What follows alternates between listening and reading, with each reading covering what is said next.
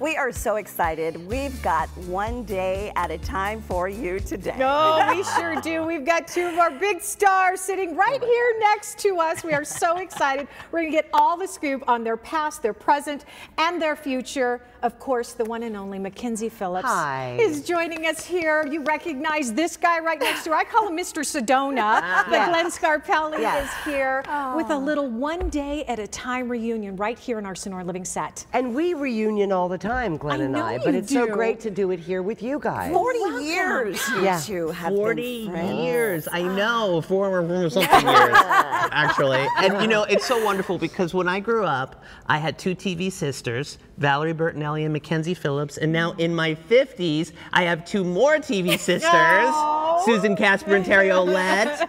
And I'm a little jealous. I know, right? Well, he talks about you all the time. Don't you worry. Yes. Don't you worry. All right, I want to go back because you know what? We all grew up watching One Day at a Time, and I know everybody in our green room here this morning is like, "Oh my gosh!" Okay, tell us what's happening. Tell us about this moment that we're looking at. Well, this was a very special moment. Yeah, this was a special moment because Mackenzie, of course, with a very public drug addiction, was fired from the show and then returned to the show. This is the moment. That is the moment. And my character had been added. I was adopted. Alex was adopted by the Romano family. And this was the moment that Julie met Alex. I love this. So this was the first time we ever acted together, Mac. And you know what was really interesting is that at this time, Glenn was a little kid to me, right? And so then through the years, as we both sort of aged, matured. It's been like, he never gave up on me. He never gave up on me, and I wasn't great at communicating, but he'd call me and he'd go, "Hey, I'm in town." And I was like, "Yeah, great, I'll talk to you soon."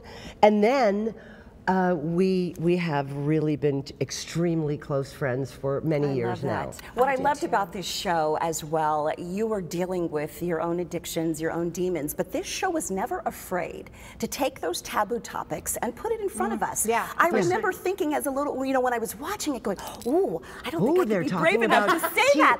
Was that you losing your virginity? Was that what appealed to you about the script? I was 15 years old. I mean, what appealed to me was working with Norman Lear. Yes. You know, Norman being Norman and still going strong at 96 years old. But at the time, the man is a visionary, and to be able to, you know, work with him and continue to work with him on the new One Day at a Time. That's crazy. I mean, look at us through the years with Norman. I mean, we have Norman to thank for all of that. He was the genius behind it all. And it's a reprieve happening now on Netflix. Yes, it's a reimagining of One Day at a Time. With Rita Moreno as one of the stars. She's incredible. And Justina Machado and Todd Grinnell. And it's just an incredible cast. And I get to play a therapist on the show, which is odd.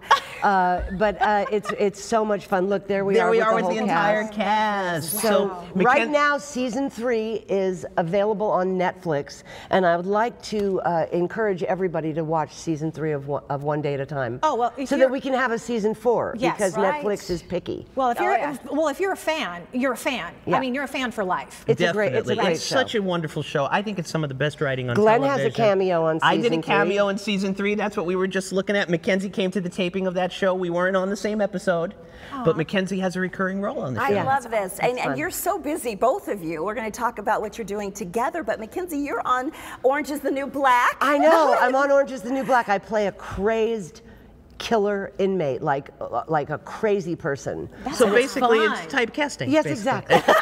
Look, there I am doing fake drugs on the show. You're doing you, huh? Yeah, she's so good on this show, everybody. It was really fun. It was really fun. I love this. And of course, you guys, there we go. Look at that. That is amazing. Now, is that something fun for you? I enjoyed it immensely. I enjoyed the challenge. It was great to be, to be able to be that very dark person who has resentments and evil doing, without any real consequences to me. Right? You can walk away at the end of the day and be you. And be sober and be me and be gainfully employed at Breathe Life Healing Center. Yes. And have a fantastic life. But to be able to create this darkness and then be grateful for the light. And I want to talk about the Breathe Life Healing Center very quickly, because that is something that is now your life's work and something that you're passionate about. And what I've read your second book. It is you are a natural born healer teacher. Thank you. Yes. Hopeful Healing, the title came out of my personal mission, which is I am hopeful to be a part of the healing of people who suffer from complex trauma and substance use disorders. So that is my life's mission, working at Breathe Life Healing Center in West Hollywood, California. And it is a beautiful, I mean, some places say they treat mind, body, spirit. We really do. Yes. And it's a beautiful program, so. Oh, well, and I thank you for doing that, because you're changing the lives of so many people, and you always have. I'm just going to tell you that. Thank you. You guys stick around, okay? We're going to get caught up. Season 3, One Day at a Time, is now streaming on Netflix, so watch it. Watch it. It's really important. It's so good. We have season 4. They are not going anywhere. When we come back, we're going to talk about their new project, Mackenzie and Glenn. They have done a wonderful, wonderful movie together. We're going to see a little bit of that. Terry and I had a chance to see it. It's perfect. And we're going to dish about it on the other side of this break.